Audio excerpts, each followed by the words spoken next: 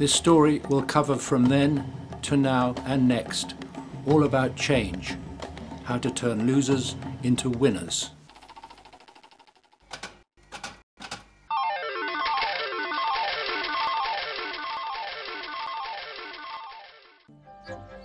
Packs of wolves are pouring across Europe, west from Russia to Portugal, north from Italy to Norway, in fact in all directions. But can we live with them, these ancestors of the domestic dog, our best friend?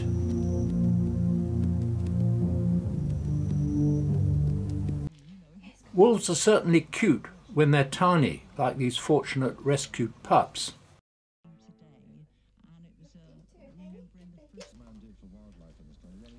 But when they grow up, milk won't do. It could be a deer, wild boar, or a sheep, and that's when the trouble starts. They must kill to live. From the highest mountains to the farms below, wild wolves and domestic dogs share our lives. This white, snowy Samoyed has been part of Arctic human life for ages. Its fur has been vital in its survival in some of the coldest places on the planet, well equipped with good eyesight, hearing, and a sense of smell.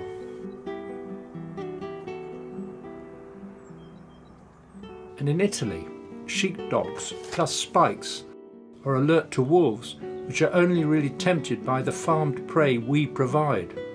It's up to us to work out ways of helping domestic and wild dogs live together. Certainly dogs can help us, the blind, and in this case a sort of wolf, an Alsatian, a police dog that saved the life of policeman Dave Wardell, who'd been knifed. And Finn got knifed too, 30 stitches. Dave Wardell slept on a camp bed by his side for a month as he nursed Finn back to fitness. Finn's now retired. Great credit to a kind of wolf. So, friend or foe, German shepherd dog or wolf? As they say, the wolf has had a bad press ever since the Little Red Riding Hood story broke, and we have changed their lives in many other ways too. Not only have we shot, trapped and poisoned them, but we've completely transformed their home. The little swift fox of the North American prairies has nowhere to go because the whole landscape is now man-made. This classic archive footage will reveal how man can help a species, turn a loser into a winner in fact.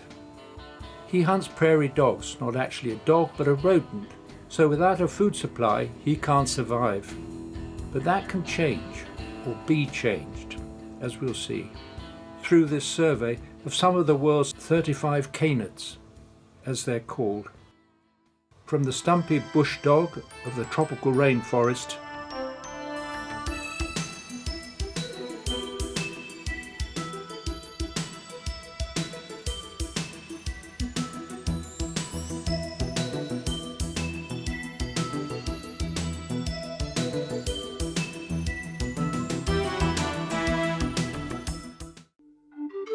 to the elegant maned wolf that strides the Brazilian savannas,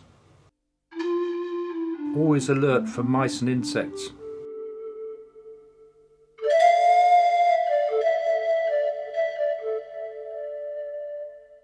And at night in deserts of the Middle East, the fennec fox, with ears all the better to hear you with, listens for similar prey.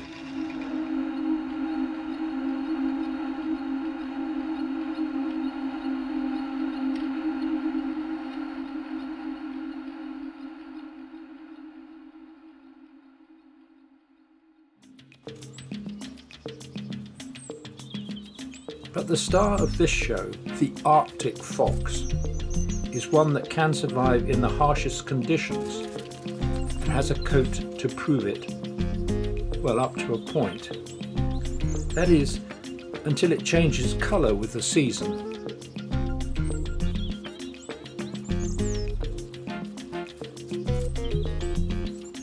Or man takes that white fur for his own greedy reasons.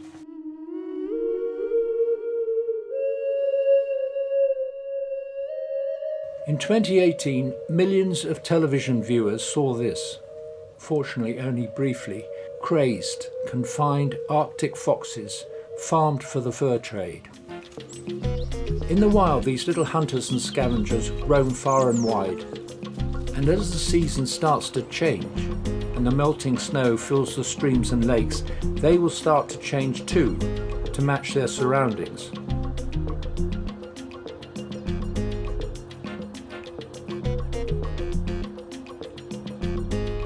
But that's not as easy as it might seem, because the snow is white, but the melted patches are not. So the timing of camouflage is tricky, to say the least. So it's to and from safety. We'll reconstruct the wanderings of this one as she searches for food of any sort.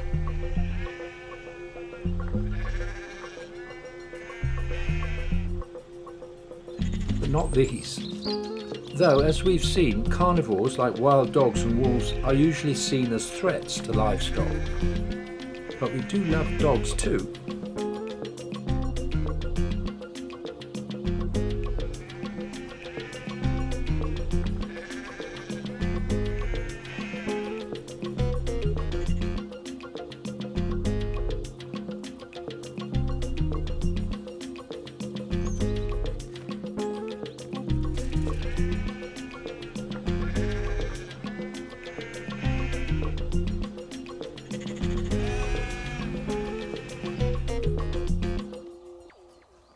Back to the archive on the North American prairies. Some dedicated people also love wild dogs. The Swift Fox project continues with the release into one of the fragments of wild prairie not ploughed up in this crops and cattle country.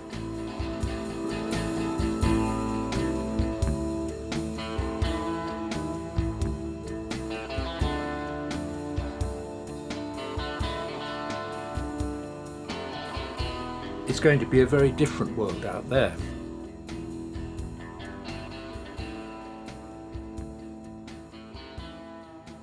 The price of fur has often been the death of the owner, and an increasing number of people feel strongly that it looks better on the original owner than the wearer ultimately responsible for that death.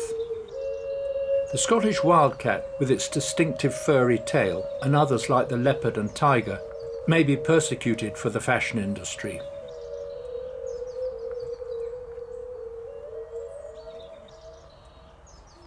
These animals are sensitive and usually frightened of humans, and it's hardly surprising that they are so shy.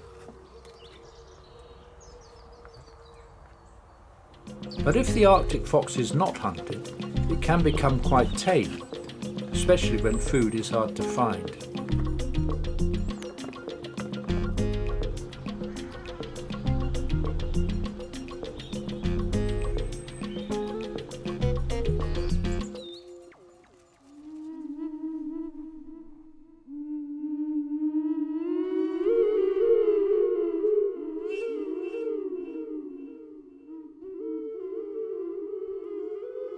And some say fake fur is the answer.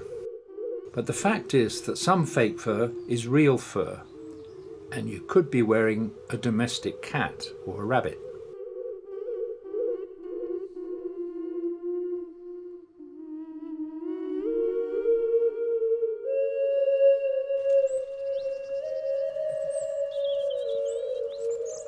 It's an industry worth millions of pounds, costing millions of lives, both in the wild or farmed. No wonder TV viewers were shocked to see the conditions for wide-ranging animals driven mad in confinement. So different from out there on the prairies, plus food, where the Swift Fox project continues, and that brings surprises for the newly released Hope for the Future, when more Swift Foxes will be brought here. He's learning to stalk prairie dogs, which are very careful. As well as foxes to contend with, there are rattlesnakes in their burrows. a whole new experience for an inquisitive fox.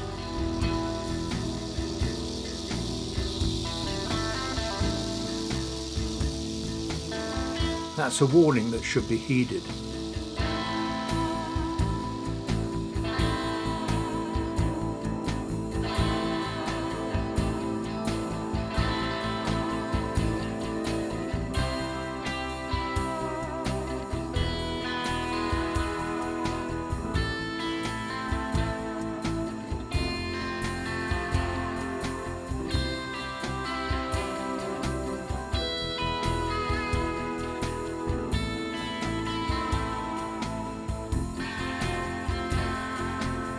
An American badger.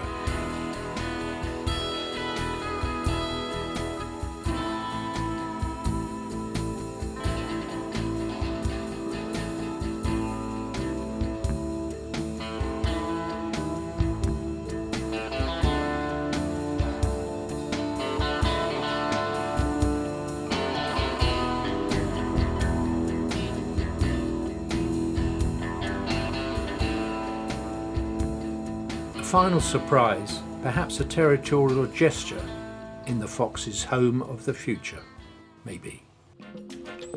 Our Arctic fox marks her territory, looks around and moves on, always searching for signs of others, perhaps a mate. And in winter, she's usually hungry. Furry feet help, though the thaw continues and her white coat and tail make her conspicuous. Camouflage gone.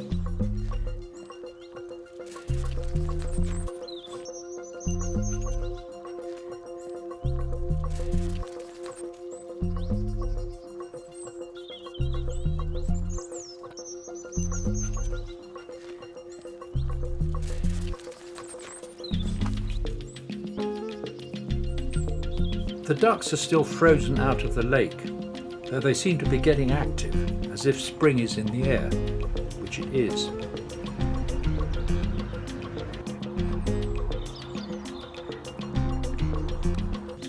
The fur of the Arctic fox provides the best insulation of any mammal. And it's amazing what feathers can do. Neither ducks nor foxes hibernate. But if a fox can get a bird, dead or alive, it will.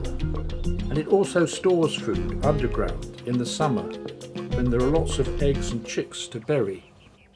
In the shelter of the trees, forest reindeer wear a coat that Arctic people treasure. The Lapland Sami of Norway and Sweden herd their reindeer and use them sustainably for meat and hides, a sort of farming, and quite unlike what others do to Arctic foxes. A wolf. The Sami hate them, a threat to their beloved reindeer. But wolves are built to survive, not only with fur against the cold, but with those super senses that all dogs have. An effective combination of ears, eyes, and smell. The wolf can also live in deserts and have much less fur. And this one will lose his winter coat soon.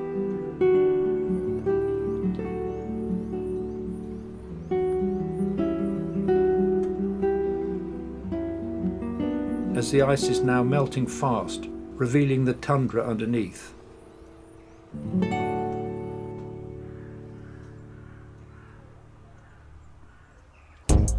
Home to the wolverine, prized for its fur and feared for its strength, being able to run down and kill prey larger than itself, say a reindeer.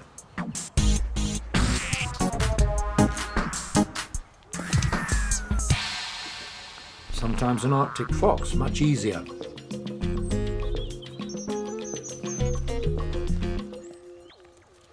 It's one thing to be killed by a wolverine out in the wild, but quite another to be tortured and put to death after this prison.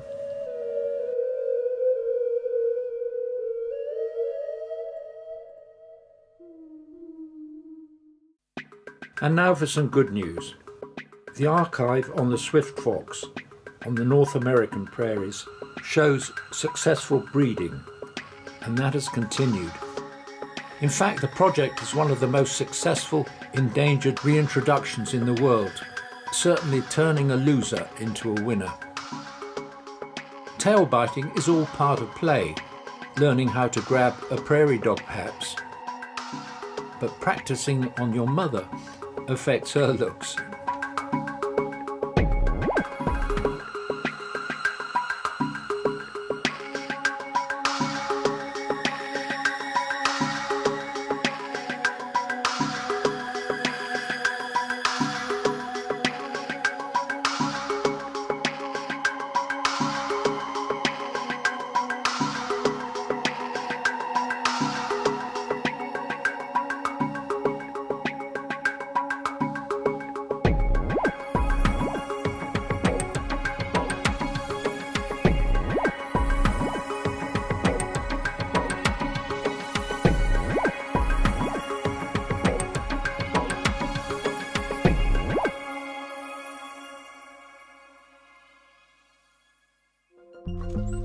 At last she's found some food, and spring means she's survived another winter on the run.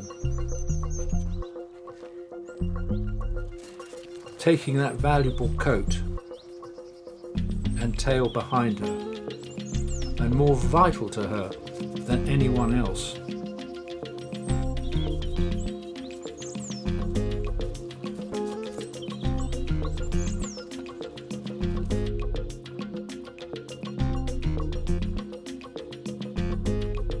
Yes, we love our dogs.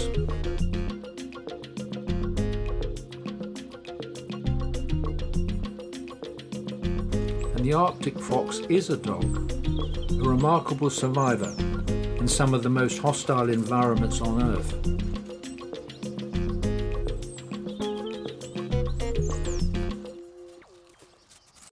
That includes the hunters and trappers of Iceland, where traditionally they feared for their livestock, including eider ducks and other seabirds. But the Arctic fox must kill to live. Some areas are now protected, and even an Arctic fox museum has been set up for visiting tourists. And that's more good news.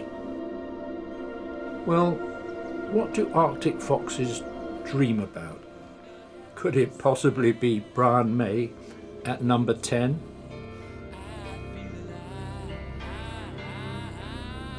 Queen of the frozen Arctic fox. And friends, 400,000 signatures. The city of San Francisco has banned fur. Don't stop now. Or a nightmare. Someone like fashion designer Karl Lagerfeld and others, perhaps.